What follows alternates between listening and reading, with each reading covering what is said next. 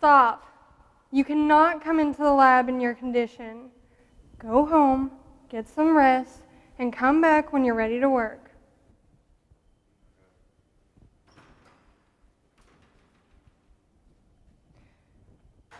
When you're coming to the lab, please remember the following.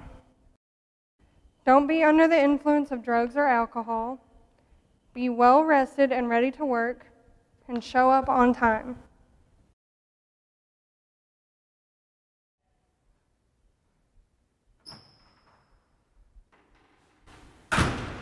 I'm ready to work. Now, Bubba, that's great. But first, we need to go over some proper attire and some general lab rules. Your shoes. You need to have closed-toe shoes on, and you need to be wearing long pants. We want to protect your legs and your feet, not chop them off. Now, when you work with the equipment, you need to make sure you have your shirt tucked in, and you need to roll up your sleeves. And Bubba, the jewelry. You can't wear jewelry because if it gets caught in the equipment, your arm would be gone. Now, if you decide to grow out your hair, make sure you wear it up. Okay? Go home. Anytime you enter a lab, you should always know where the eye wash station, the exits, and the first aid kits are. Other general lab rules are: do not work alone in the lab. Use care when working with hand tools. Clean spills immediately. No children are allowed in the lab. No horseplay. Keep hallways, corridors, and exits clear of supplies, trash, or any other objects. All right, class, you know what your assignment is. Make sure you have your chores completed by the beginning of next class period. Got it.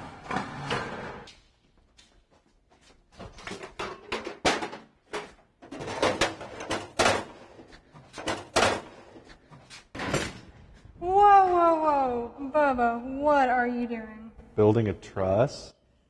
Right. Why don't we put this stuff back, and then we'll go sit down and make a plan.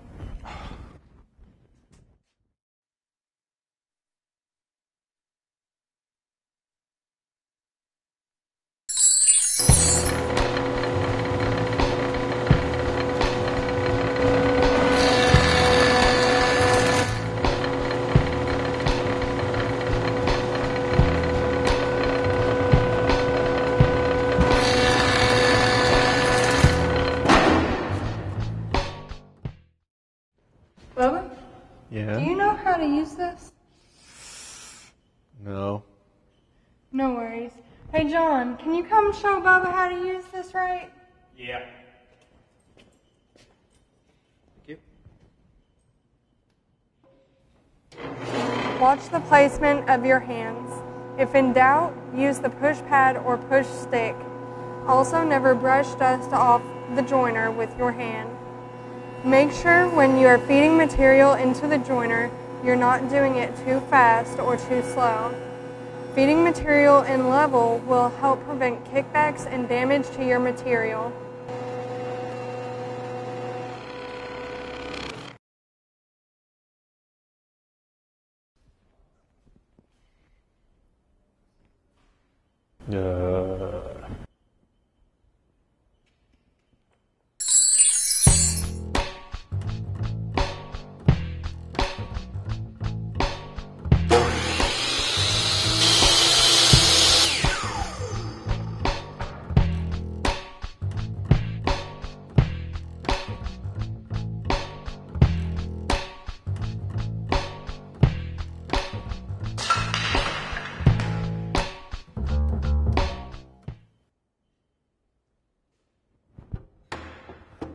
Hang on a second, Bubba. Do you know how to use this right? Well, no, not really.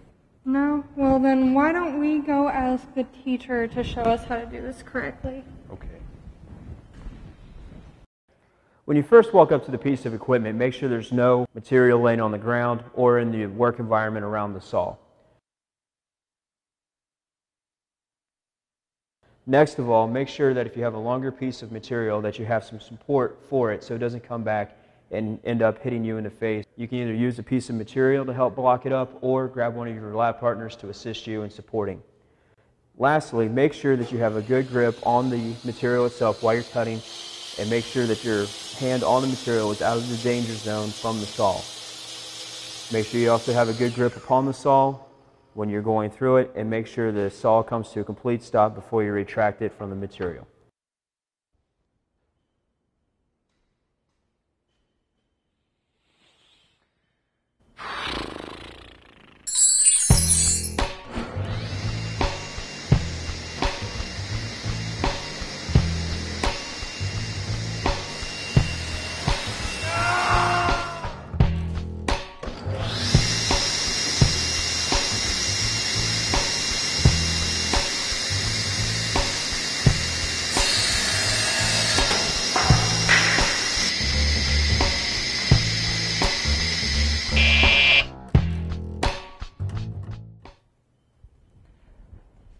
Bubba, let's go talk to the teacher. Hand placement is still important. If the stock you're working with is 3 inches or less, you will use a push stick to keep your hands away from danger. Also make sure you stand to the side of your stock and not directly behind the blade. That way you are out of the line of fire if a kickback happens. Make sure the guard is installed. This has several features that will help prevent an accident.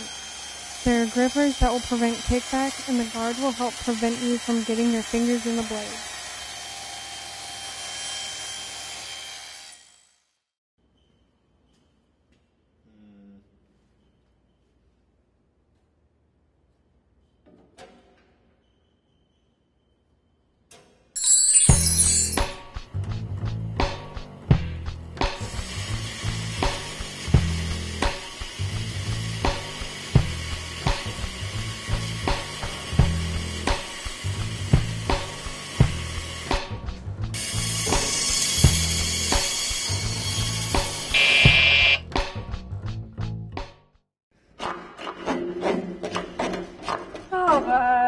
What are you doing?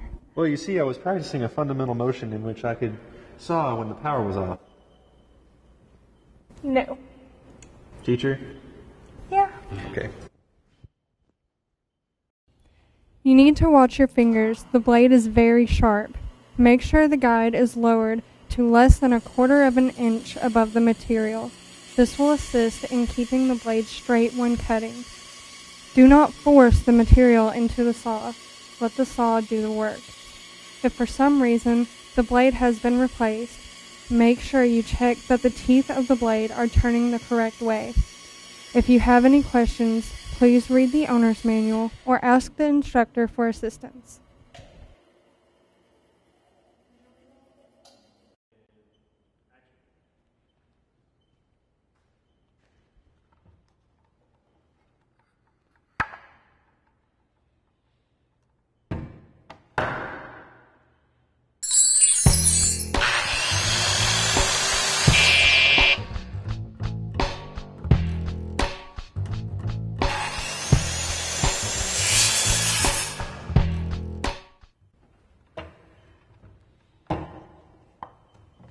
Bubba, before you do anything, do you even know what you're doing?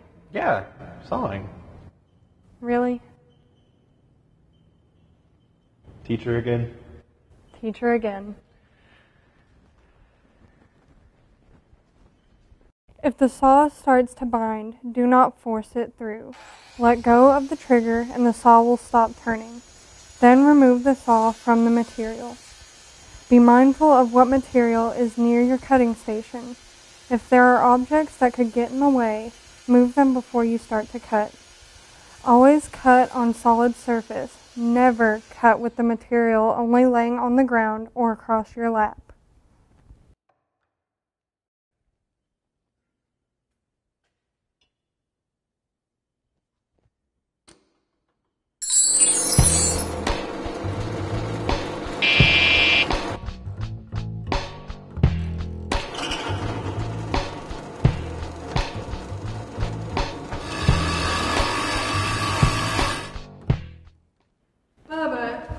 You know the drill. John! Make sure you are using the correct drill bit for the job. Using the wrong drill bit can cause damage to your material. Use clamps or a vise to secure the material to the support table. That way your hands are away from the drill bit.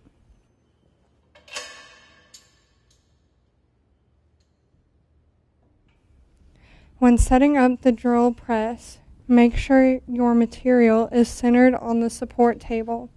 That way you don't drill into the table. If you have any questions, please read the owner's manual or ask the instructors for assistance.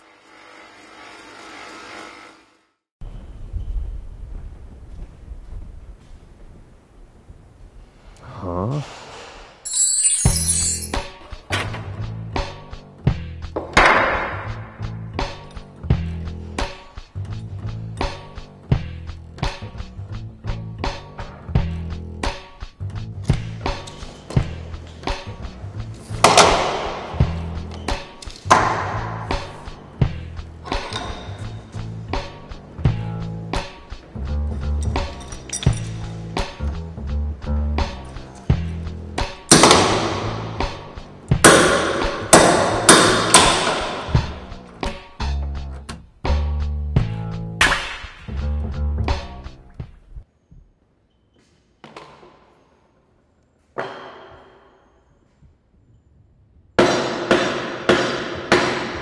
Bubba, no.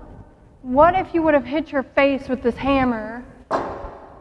We would have had to take another trip to the ER. Now let's go sit down and we'll have John show you how to use these. You need to make sure you're using the correct tool for the job and using the tool correctly.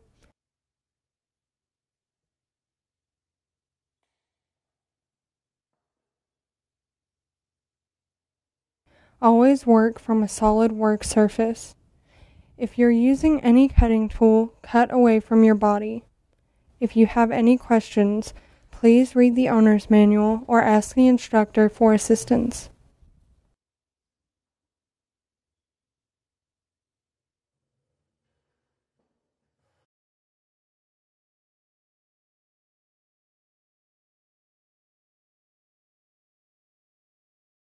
Bubba, that looks great. You did a really good job. And you've learned a lot of safety things over this week. But remember, if you ever have a question, you can always ask your instructor for help. So good job, Bubba.